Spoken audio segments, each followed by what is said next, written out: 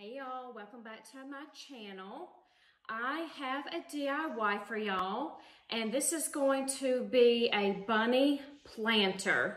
So I have it here. I've already made one already, and I just think it turned out so precious. So let me go ahead and show you what you need for this project. You'll actually need something that will be your planter part. So I have this glass votive holder here, and I found this at Dollar Tree.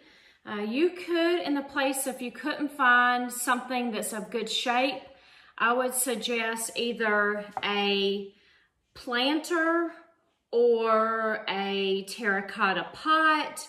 I think something like that would work just as well.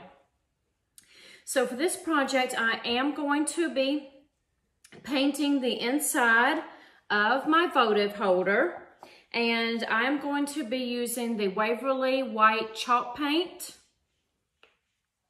And then also, I have already cut out the pieces for my ears.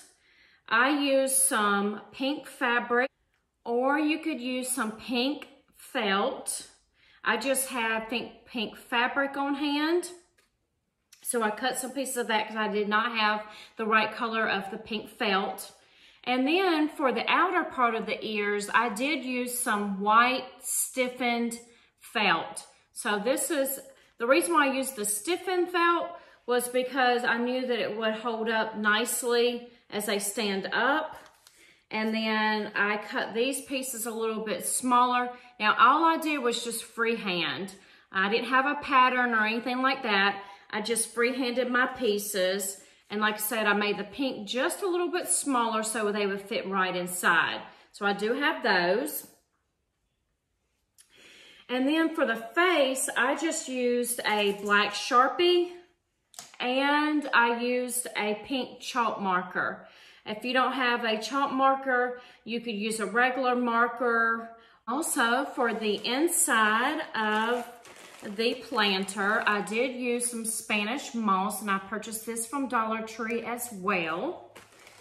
And I also, in this one, I used a faux succulent, but for this next project here, we will be using some faux flowers.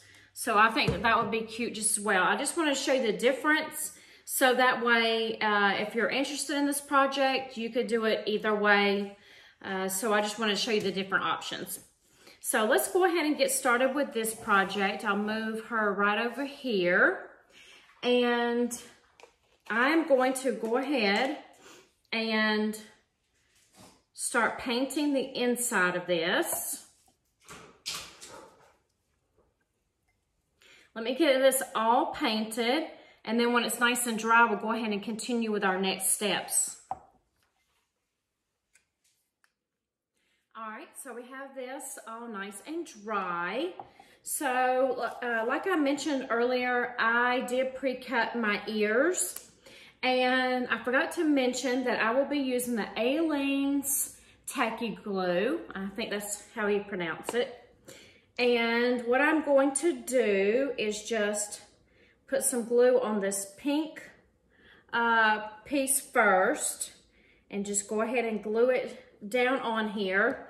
Now with this glue, it does look like that there is some glue that is showing through, but it will dry, so that's not no issue whatsoever. You could probably use school glue or hot glue, anything like that, but I just chose to use this glue.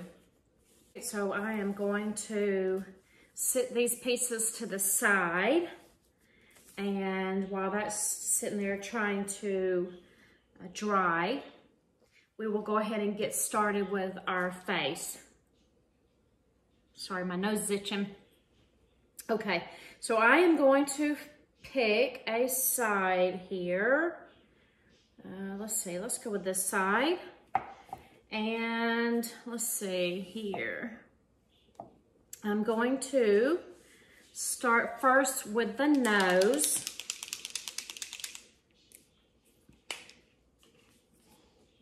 And I'll turn this around as soon as I get done here. So, let's see. All right, so I started with my nose. Go ahead and get this all filled in.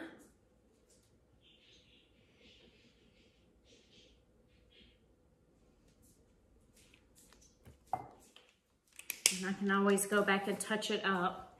But that's what I have there so far. And I will go ahead and draw my eyes and my whiskers. You could draw a mouth too. I chose not to, but you could most certainly do that.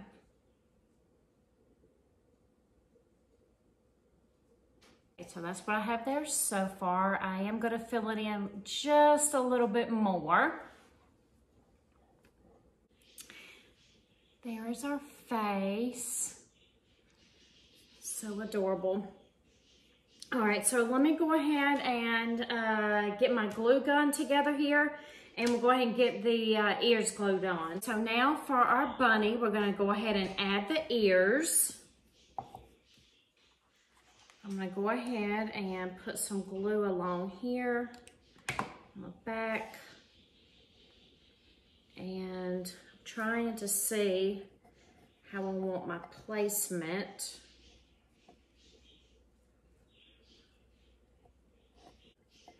And see how the ears sit up real nicely when you use that stiffened felt. It just does, I think, so much better than if you was to use regular felt. It will hold up a lot better.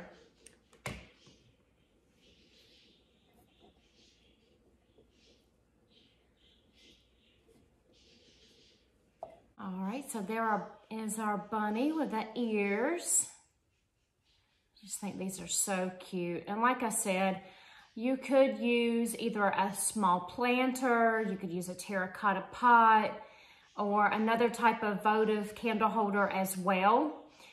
I just like the shape of this one, so that's the reason why I chose this one. All right, so we're gonna go ahead and we're gonna put our moss down in here.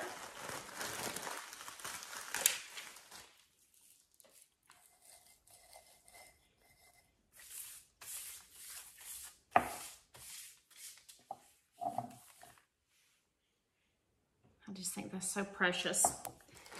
Okay, and then, like I said, I chose the succulent with this one.